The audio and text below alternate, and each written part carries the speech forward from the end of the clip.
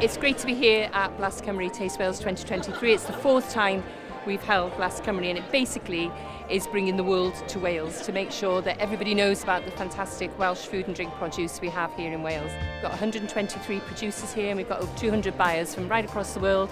I've met people from Japan, from Taiwan, Germany, France, so it's great to have those international buyers here.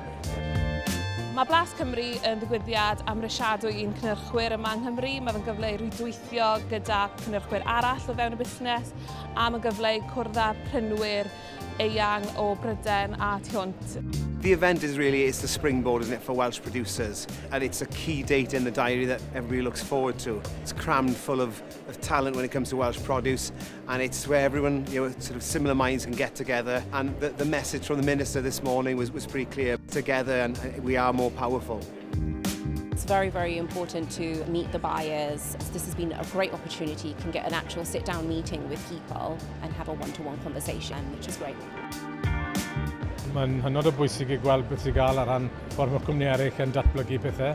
Felly bod rhywbeth ni ddim wedi gweld sy'n datblygu a felly bod yn meddwl, mae eisiau ni newid beth ni'n neud a gweld shw mae'r marchnad yn mynd. The importance of meeting people face to face, I mean, it's everything. It's what we're all about. Customer service is at the heart of all that we do. And I think when you see the projects, meet the people behind the projects, is how the wonderful relationships develop. It's important for us to be seen, it's important for us to make sure people are aware of Rachel's, aware of the story, aware of the quality of our products, but also be associated with the Welsh Government and what they're doing to try and export and make the Welsh produce more worldwide and more known.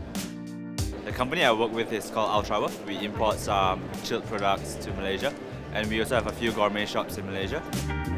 I think the format is great because I've been to so many of the big shows, and sometimes when the show is too big, you're not able to communicate properly with the maybe suppliers. At least here we get like 30 solid minutes to be able to communicate, to talk to each other about what we expect, and also to be able to understand the product more.